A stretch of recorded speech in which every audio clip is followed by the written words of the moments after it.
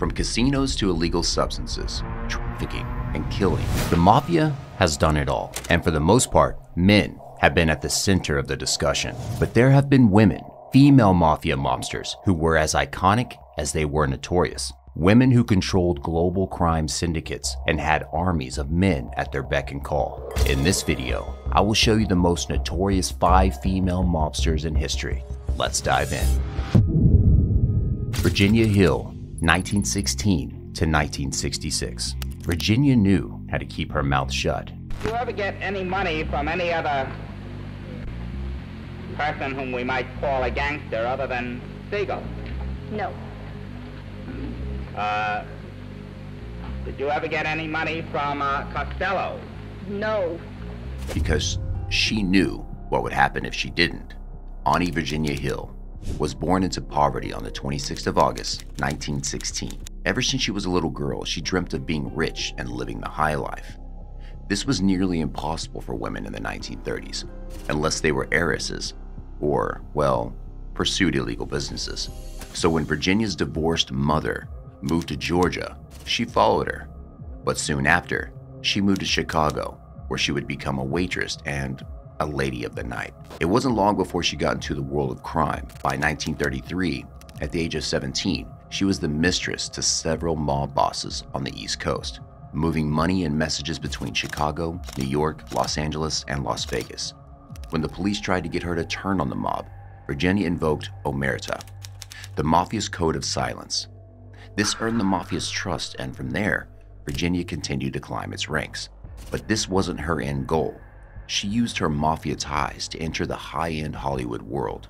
In 1942, Modern Screen wrote about 23-year-old Virginia as she was about to wed actor John Carroll.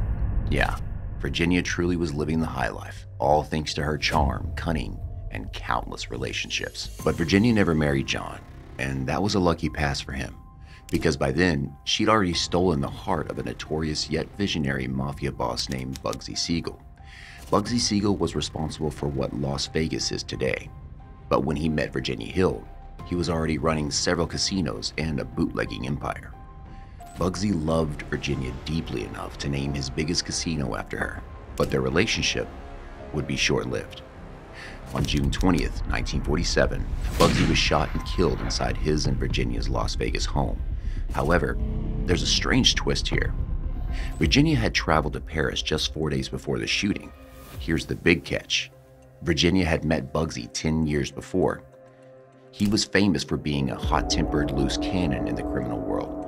So when the Chicago and New York mob learned about Virginia's relationship with him, they instructed her to spy on him for them.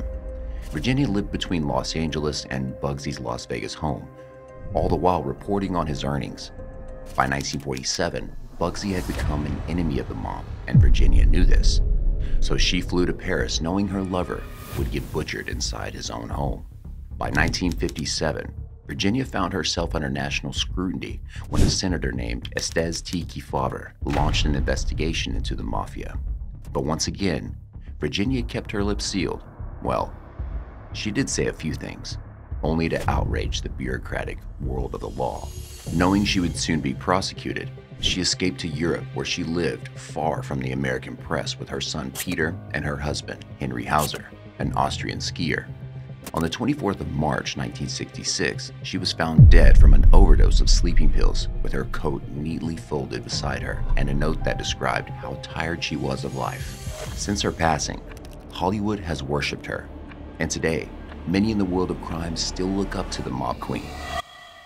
Stephanie St. Clair, 1897 to 1969. Life in the mid-20th century was brutal for Black women, and yet this woman managed to rise to the top. Not much is known about Stephanie St. Clair's background, except that she was born on Guadalupe Islands on Christmas Eve Day, 1897. From the very first years of her childhood, Stephanie St. Clair found that she had a strong will and cared very little about consequences. So on the 22nd of July, 1911, when she was just 13 years old, she hopped on a ship bound for New York City. Soon, Stephanie got into the booming gambling business in Harlem. It was the mid-1920s, and gambling in Harlem was a black man's racket. With her charm, cunning, and exponential intelligence, Stephanie was able to get those same men to work for her. they became fiercely loyal to her. At her peak, Stephanie had amassed $500,000. That's $8 million in today's money. She became known as the numbers queen, sometimes the policy queen.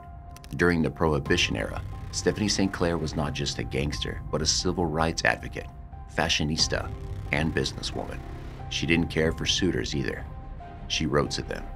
But then a notorious white bootlegger named Dutch Schultz, with his ties to the Mafia and corrupt politicians, chose to take over Harlem's black gambling business. He issued an ultimatum: sell your business to me or pay royalties. While everyone else panicked, Stephanie St. Clair published her response to his ultimatum in the papers. "I'm not afraid of Dutch Schultz or any living man. He'll never touch me. I will kill Schultz if he sets foot on Harlem. He is a rat. Policy game is my game." This led to a full-scale war, but of course, Stephanie knew this, so she struck first.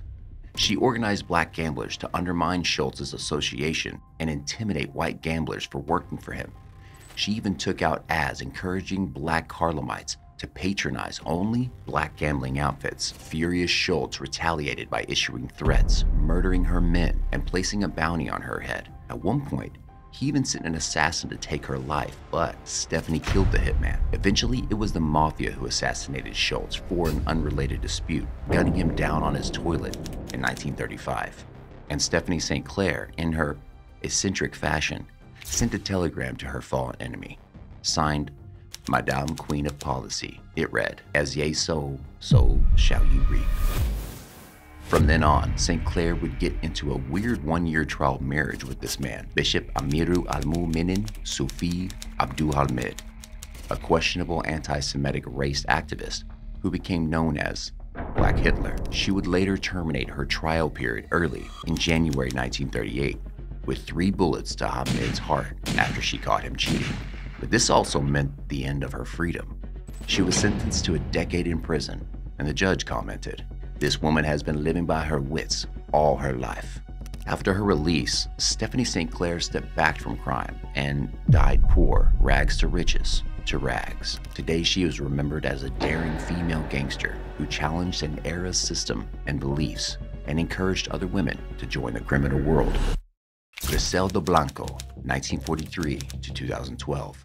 Griselda Blanco was once known as the Black Widow and the White Powder Godmother. She partook in narcotics-fueled orgies, killed all 3 of her husbands, and died in a brutal shootout at age 69. She was born in Colombia in 1943. Not much is known about her first years at home, but Griselda was very young when she entered the criminal working world. When she was only 11, she attempted the kidnapping and ransom of a young boy from a rich family. When the family failed to pay, she shot and killed the boy. Griselda was a bad seed with a very hot temper, but the context at home might explain a few things. When she was 19 years old, she ran away from home to escape her mother's boyfriend violating her again. It's not known how many times she was a victim of this monster and just how implicated or ignorant her mother was. But clearly, Griselda grew up in a rough house, so she became even rougher. First, she settled in Medellin. That's right, Pablo Escobar's hometown. So it wasn't long before she became part of the Medellin cartel before Pablo was old enough to make it his own. Soon she would earn more money than any of Escobar's men. During the 1970s, Griselda illegally immigrated to the US and settled in New York. Then she moved to Miami, sensing the surge in white powder consumption in the area. From there, she would oversee the Medellin cartel's notorious coke smuggling. During the 1970s and 80s, white powder was trafficked more than weed, and Griselda was at the center of the terrible Miami drug war. For the first time, police officers were being gunned down in the middle of the day, and rival gangs would engage in shootouts in public places, endangering civilian lives on a daily basis. The disregard for human life there at the scene, and something that we had never seen or heard of here in South Florida. Griselda was a 5-foot-tall mother of 4. Seeing her, you really wouldn't peg her for a cruel drug lord. But she had a thirst for blood, equaled by none. At the height of her career, she ordered assassinations left and right, destroying enemy cartels and their claims to the white powder trade. Griselda is responsible for anywhere between 40 and 200 deaths, and some of the victims were her own lovers. Griselda murdered all 3 husbands too. The first to go was a petty forger named Carlos Trujillo after a business dispute. Then she fatally shot her second husband, Alberto Bravo, after she suspected him of cheating on her. Yep, she suspected him. She did not even have proof. And there's always divorce, but Griselda didn't seem to care for this. In 1983, she killed her last husband after he left her, but not before butchering 8 strippers who she thought were sleeping with him. And to make matters even worse, she had a German shepherd called Hitler. She was a horrible dictator, and she was proud of it. She even designed her own assassination method, the motorbike drive-by. At her career peak, Griselda was making $8 million a month. She had created a special line of lingerie, and she hid white powder in the secret sewings that women would wear past the borders. It was a new method, and it played on the fact that women were less likely to be randomly checked in airports. She even trained her women smugglers to flirt with the guards and distract them. She encouraged the women to dress very attractively, to be flirtatious with customs agents and immigration agents. Griselda's lifestyle was as hectic as it was outrageous. According to The Independent, the Black Widow organized drug-fueled orgies and changed her appearance dramatically almost overnight. If she felt powerful, she would look like the femme fatale. If she became paranoid about rival cartels being out to get her, she would groom for days, becoming almost scary looking. On February 17, 1985, she was arrested in her home by the DEA after a costly decade-long operation. The agent in charge was so happy that he kissed Griselda on the cheek. Bob went directly up to Griselda and gave her a big kiss on the cheek. She demanded to know, "What is that for?" Which Bob replied, "That's because I'm so glad to see you." Because Bob had been hunting her for a decade. She was charged with conspiring to manufacture, import, and distribute coke and sentenced to 15 years. The fact that the homicide rate dropped dramatically after she was arrested. By the time of her arrest, Griselda had spread nothing but pain and suffering, and now it was all coming back to her. 3 of her 4 sons were killed, and her surviving child, Michael, survived 7 assassination attempts. In 2004, Griselda was released and deported to Colombia. In 2012, age 69, Griselda was visiting a butcher shop with her pregnant daughter-in-law when 2 hired assassins jumped off their motorbikes and shot her twice in the head. Her brutal death stands as a symbol of the gruesome reality of cartel lives. Sister Ping, 1949 to 2014. Sheng Chui Ping, known as Sister Ping, was born on January 9, 1949 in a poor family village in northern China. By the time she was 15, she began taking care of her family after her father illegally immigrated to the US. He stayed there for 13 years before he was apprehended and deported to China in 1977. In China, Ping's father began smuggling people to the US for free, introducing his daughter to a career that would come to define her future. In 1974, Sister Ping moved to Hong Kong, becoming successful, and opened a factory in China. By June 1981, with the help of an elderly couple, Ping successfully applied to be a nanny in New York. Along with her family, she smuggled herself into Chinatown, Manhattan, on the 17th of November 1981. There, she opened up a shop called Takshun Variety Store, where she appeared to cater to elderly immigrants from her village. In truth, it was a front for her one-woman human smuggling operation, where she moved many of her villagers from China into the US, using forged identification documents, commercial airlines, and cargo ships. She became known as the Snakehead Queen. These illegal immigrants were charged $35,000 per head, and Chinatown's most violent thugs enforced payment. If the families failed to pay up, they could be beaten, tortured, or violated. Many of these immigrants didn't have that kind of money up front, so in many ways, they would be enslaved to Sister Ping for years after their immigration. Every penny they got had to get to her before it could reach their families. In 1989, Canadian police discovered her racket and arrested her, but she only served 4 months, and upon her release, she got right back to business. There was a high demand during this period because the US government offered Chinese students present in the United States at the time of the Tiananmen Square protest of 1989 an opportunity to stay. So thousands of illegal immigrants flooded to the country, and Sister Ping was there to lend aid.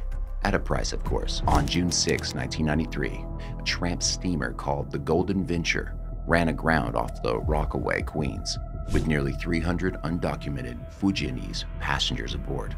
10 people perished in the Atlantic trying to swim from the grounded ship to the beach. Sister Ping was one of the snakeheads behind the voyage, and President Bill Clinton's White House ordered a crackdown on immigrant smuggling. This meant that Sister Ping had to flee the US. She thus returned to her home village in China. From a mansion there, she continued to operate her smuggling business. But in 1998, another one of the ships capsized off the coast of Guatemala, killing 14 passengers from China. Needless to say, her name came under the authorities' radar. Originated from the Chinese term 蛇头, was popularized in the 80s to describe her underworld status. The legendary smuggling ringleader, affectionately known as Sister Ping, fled after the shipwreck, but was arrested in year 2000. She was arrested in Hong Kong and extradited to the US. At the same time of her arrest, the US Department of Justice declared Sister Ping one of the first and ultimately most successful human smugglers of all time. At her peak, she was worth around $40 million. On the 24th of April 2014, age 65, Sister Ping passed away in jail from cancer. At her funeral in Manhattan, thousands of mourners flocked the streets, showing you just how influential Sister Ping still was. Many of those who came to the country with her help praised her as their savior and hero. They said she was a modern-day Robin Hood who helped destitute and oppressed Chinese people realize their American dream. Sister Ping's family still owns a Chinese restaurant at 47 East Broadway. Asunta Maresca. From the small town of Campania, the Maresca family had a terrible reputation that stretched across Naples. The head of the family, Alberto Maresca, was a notorious smuggler of contraband cigarettes. His brother Vincenzo had killed his other brother, Gerardo, in cold blood, and the entire family was known as the Lightning Knives because of how good they were with switchblades. This was the family that Asunta was born into, the only girl out of 4 boys. By the time she was 19, she had a lot of wedding proposals from fellow mobsters. On the 27th of April 1955, she settled for a Camorra boss known as Pasquale Simonetti, who dealt in smuggled goods. But just 3 months after her marriage, Pasquale was gunned down in Naples Center Square by a hitman employed by a jealous rival named Camorrista Antonio Apacito. Asunta was devastated, 6 months pregnant, and thirsty for revenge. So she drove to Naples with her younger brother Cairo, pulled out a revolver, and fired 29 bullets into Antonio, killing him like he killed her husband in cold blood in broad daylight. When asked why she shot him 29 times, Asunta said that she thought she would miss. Her case was taken to trial in April 1959, and it got the attention of the world when she famously declared in the middle of the trial proceeding, "I would do it again." The whole courtroom burst into cheers, and men once again began sending marriage proposals while her trial was ongoing. Eventually, she got a 13-year sentence, gave birth to her first child, Pasquale, in prison, and was ultimately pardoned in 1965 after spending 10 years. After this, Asunta returned to the Camorra, got married to another Camorra boss named Umberto Amatoro. Her son, who was a teenager at the time, hated Amatoro, and the latter threatened to kill him. In 1974, Pasquale was abducted and killed, and Asunta blamed Amatoro for killing her son. The two separated in 1982, and from here on, Asunta devoted all of her energy to the Camorra and her family's business.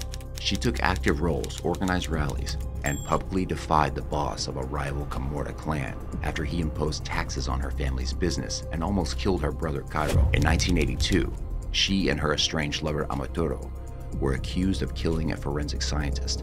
Although she denied involvement, she was given a 4-year sentence. After her release, Asunta lived in solitude till December 2021, dying a month before her 87th birthday. Ma Barker, 1873 to 1935. Ma Barker raised her 4 sons into an army of robbers, kidnappers, and killers, and was once named the most vicious, dangerous, and resourceful criminal brain of the last decade. Arizona Donnie Clark was born on October 8, 1873 in Ash Grove, Missouri. As far as the FBI knows, her early life was perfectly normal. In other words, ordinary even. According to legend, when Arizona saw the outlaw Jesse James and his gang ride through her town, her desire for adventure and life outside the law was awakened forever. Yeah, outlaws weren't that rare in the 1900s Midwest, but Ma Barker took it to a whole different level. In 1892, Arizona married George E. Barker and began using the first name Kate. Eventually, she would be known as Ma. FBI reports describe George as more or less shiftless. He couldn't really hold a job, and the couple lived in poverty. Things got even worse after they had 4 sons, Herman, Lloyd, Arthur, and Fred. Around 1903, the family moved from Aurora to Webb City, also in Missouri. Then they relocated to Tulsa, Oklahoma. But now, Herman had finished grade school. In his mother's eyes, he was ready for a life of crime. In 1915, Herman was arrested in Joplin, Missouri for highway robbery. Over the next years, all 4 sons became members of the Central Park Gang. They would kidnap people, rob banks, and even murder people. When her sons would get disciplined or criticized, Ma Barker would say, "If the good people of this town don't like my boys, then the good people know what to do." In other words, she knew her sons would get arrested or killed eventually. In August 1927, Herman took his own life to avoid prosecution. He committed robbery and shot a police officer in the mouth. Then came Fred's arrest, and by 1928, the other 2 brothers were in prison too. The same year, Ma Barker broke up with George and lived in terrible poverty until 1931. This goes to show that her life depended a lot on her son's success. In 1931, Fred was released from prison and brought a friend home with him, fellow ex-inmate, Old Creepy, real name Alvin Karpus. Ma Barker provided the headquarters, while the 2 men formed the Barker-Karpus gang. They would rob stores and shoot any officers that would try to stop them. In December 1931, Fred shot the sheriff in the heart. The police then wanted him down even harder, but this chase only led to more crimes, including kidnapping and murder. By 1932, Ma Barker was officially declared an accomplice by the FBI. The same year, Arthur and Lloyd were released from prison and they joined the nasty gang. The 5 of them moved to St. Paul, Minnesota, a safe haven for wanted criminals at the time. There, they turned from bank robberies to kidnapping under the protection of a very corrupt police officer. The gang got $100,000 in ransom for the abduction of William Ham and $200,000 after arranging the kidnapping of Edward Brimmer. Imagine what this kind of money meant back in the 1930s. By 1935, the FBI was more determined to catch them than ever, dead or alive. On January 8th, the FBI tracked the family to a Florida cottage. On January 16th, they surrounded the house and ordered them to surrender. From the house, a voice could be heard saying, "All right, go ahead." The police thought Ma Barker was going to surrender. Instead, machine gun fire erupted from the house, aiming to kill every officer outside. The shootout lasted 4 long hours, during which dozens of high school students from a nearby town turned up to watch. By noon, Ma Barker and her son Fred were dead. It was cause for celebration for the FBI. Arthur was arrested in Florida and sent to Alcatraz prison. He also died from gunshot wounds after he tried to escape. No one claimed their bodies. Maria Licciardi, 1951. Maria Licciardi was born into crime. Her entire family were staunch members of the Camorra, and her father was a well-known local boss, also known as Guapo. Her older brother, Gennaro Licciardi, formed the infamous Licciardi clan, and when it was time to marry, Maria was wedded off to a Guapo in the Camorra. But a series of unfortunate events happened in her family. First, her brother Gennaro died. Then her other 2 brothers who took over were arrested. And her husband, who then took leadership of the Licciardi clan, was also arrested by the police. This left the Licciardi clan without a male head. So Maria took power, becoming the first female camarista to rule the Licciardi clan. She also took leadership over a powerful alliance that her older brother had established among other clans in the Secondigliano district in Naples. Maria was able to settle a lot of unrest in the criminal underworld and shut down the Guapos who wanted to take control. Maria also found a way to expand the coalition that her brother created until there were at least 20 clans. She also made them more organized, secretive, sophisticated. However, the biggest change Maria brought to the Camorra was the introduction of prostitution, which her deceased brother had strongly opposed. Under Maria, local, mostly underage girls trying to escape poverty were brought from the Albania Mafia for $2,000 and forced into prostitution by the Camorra. Maria also hooked the girls on drugs and ran a system where these girls, now addicted to the substance, spent all of their money buying Maria's drugs. drugs. Throughout much of the late 20th century, no one in the law enforcement agencies knew that Maria Licciardi existed. As a result, through her peak, she never got arrested, charged, or even mentioned by the papers. Meanwhile, the Licciardi clan was seen as a charitable organization in her town, giving out food and money to poor neighborhoods. But all of that changed when a tip led to her first arrest in January 1998. Her lawyers did a great job clearing her name, and she faded into obscurity. Business would go on as usual until a rebellious clan went against Maria's wishes, choosing to sell unrefined heroin to her customers and leading to the deaths of many. As the police cracked down on them, a war broke out that forced Maria to respond with violence. In the aftermath of war, there were 120 casualties in Naples. But even worse, now the world was aware of Maria's existence. Over the 3 years that followed, Maria avoided arrest, running her clan with an iron fist and assassinating rebellious heads of other clans. On the 14th of June 2001, Licciardi was arrested by the Naples police and sent to jail for 9 years. In prison, she continued running the Licciardi clan. She still does today. The authorities know that she's the only thing standing between the relative peace in the Camorra and the complete mayhem that would unleash in her absence. You can't talk about ruthless female mobsters without talking about Bonnie Parker. Bonnie Elizabeth Parker was born in 1910 in Rowena, Texas, the second of 3 children. Her father, Charles, was a bricklayer, and he died when Bonnie was 4 years old. Bonnie's mom continued to work as a seamstress, but it's not hard to imagine that the family lived in constant poverty.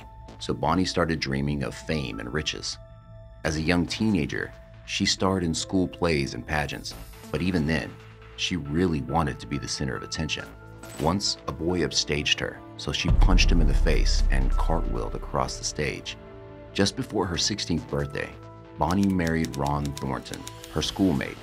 Bonnie and Roy had several run-ins with the law, and Roy was in and out of prison. Roy was also an unfaithful husband, and Bonnie kept a diary, writing down all the ways in which he'd wronged her. After January 1929, they never met again, although both died with each other's wedding rings on. But also, in 1929, Bonnie met Clyde Barrow. Bonnie was 19 and had been working as a waitress in Dallas, Texas, but freshly out of work. She was caring for a friend with a broken arm when Clyde visited the friend's house. It was love at first sight, but not the kind of sweet, innocent love.